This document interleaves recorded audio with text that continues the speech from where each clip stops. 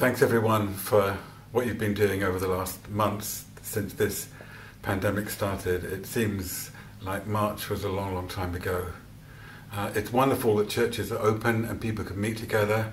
It's great that people have been able to continue the online, and I think if we can continue doing both of those things, we are going to continue to bless people both in the physical meeting, which is so, so important, but also in reaching people who are not feeling secure about coming out, but who want to connect, to worship, to hear the word of God, to pray, and maybe share in communion if they can.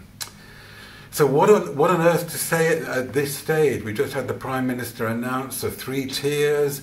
We've got a whole kind of winter ahead of us, people worried about Christmas, the job situation, mental health issues, whole things piling in, and people feeling tired and worn out. So what on earth can I say or we say to each other to help us and encourage us? Well, there are just 3 words that I've got that we seem to be doing these sort of three word things, aren't we, in terms of what the government and others are saying.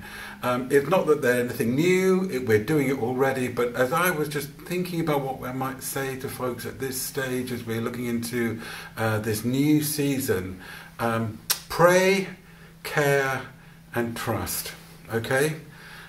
Pray for the government, pray for the hospitals, pray for the communities, pray for local authority people that you know making incredible decisions. You don't have to agree with everything that they're doing.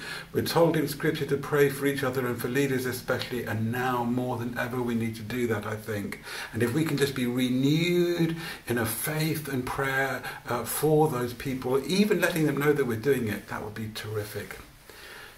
Care.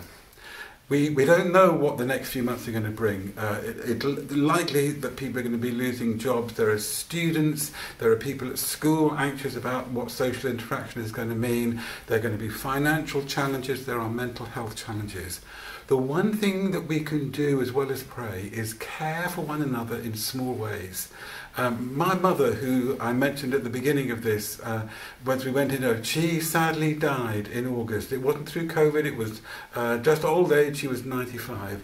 At her funeral, my brother in his tribute simply said to the church, "Thank you for the care that you showed her in the last months and weeks of her life," phoning her, card, just letting her know that she mattered.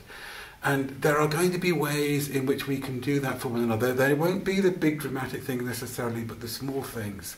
As we prepare for Christmas, we don't yet know what the rules are going to be, but let's be thinking and wondering how we can care for the lonely, the elderly, the people who are not going to be connected with others, so that nobody is left out, whatever the challenges that we face. And lastly, trust. We're not going to pray or care unless somehow from deep within we are able to renew our trust in God. Trust in the Lord with all your heart, says the writer to the Proverbs. Lean not on your own understanding, cast all your care on him. He cares for you, is what it says in 1 Peter. And maybe this is the chance above all for us to do it. Trust isn't a sort of a ticket out of trouble, but it is an invitation from the living God to know him and experience his faithfulness to us. And I ask myself and I ask you for us to do that in a deeper way. We don't know what the next few months are going to bring. We are going to continue as the people of God because of God's love for us in Jesus Christ through his Holy Spirit. So would you just at this moment, as we look forward, pray and care and trust, and let God's blessing be in us and on us and through us, right out there to those who need it most. Thanks.